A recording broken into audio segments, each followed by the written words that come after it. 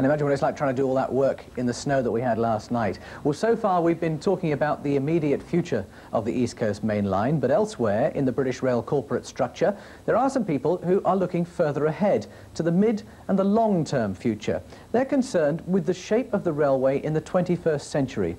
Foremost amongst them are the scientists and the engineers of British Rail's Technical Centre at Derby. British Rail has its own research division based at Derby. Here, behind the day-to-day running of the railway, it researches new ideas and uses modern methods such as computer-aided design to look into every aspect of railway engineering. The main areas of research are into vehicles, structure and control. And on this site we have very extensive laboratories which enable us to do testing of vehicles full scale, of vehicle structures, sections of track, and develop the electronic systems for control. And then nearby we have test tracks, and of course we have access to the real railway. Developments in computers have allowed the creation of the Integrated Electronic Control Centre, which employs a special program capable of controlling signalling in the face of service alterations, automatically calculating the most efficient way of returning to the schedule.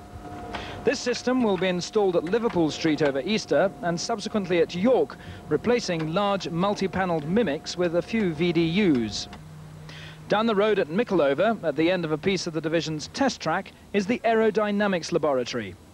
The high-speed trains of the future will bring their own peculiar problems, and the scientists here have built a unique model test track to find out how trains behave as they pass each other at speed. It can also provide information about trains running through tunnels, which may prove useful to more than one future project. This rig is not as high-tech as it may seem to the casual observer, as it's based on a series of large-diameter elastic bands. Just before the model is fired at high speed, the area is cleared of all personnel.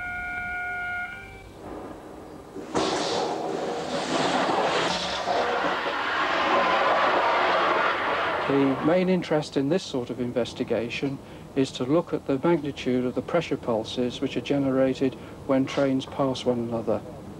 The pressure pulse is often felt by passengers as a train passes, as a jolt or even a pressure sensation on the ears. And the means for minimizing the magnitude of the pressure pulse are to increase the track spacing or to increase the length of the train noses. But one can only gain a certain amount from increasing the length of the noses. There comes a point where one is on the law of diminishing returns. We may see trains having noses as long as 4 meters, but there is always the difficulty of accommodating long-nosed trains on curves. Research at Derby has continued for over 20 years, as the prototype HST shows. But this converted buffet car, Argus, allows investigation to be carried out on the move. The purpose of the coach is to sit within a test train and collect data from it. And the test train can be anything from a low-speed freight test to a high-speed passenger train going up to 150 miles an hour. The data is brought in from outside the vehicle and is brought on cables to an internal patch panel. And then from there the signals are fed to amplifiers where they are raised in level sufficient to drive recorders and the computing outputs. The recorder here will record 42 channels of data real time. Data can also be brought out onto paper recorders where the engineer can see during the test what has happened to each of the channels. We can handle up to 60 channels at a time. For the convenience of giving the information to the engineer in a better form, we have a computer on board which enables the engineer to see in real time what is happening to the test. So here we see a display which is available to the test engineer. This can be running during the test and giving him the information.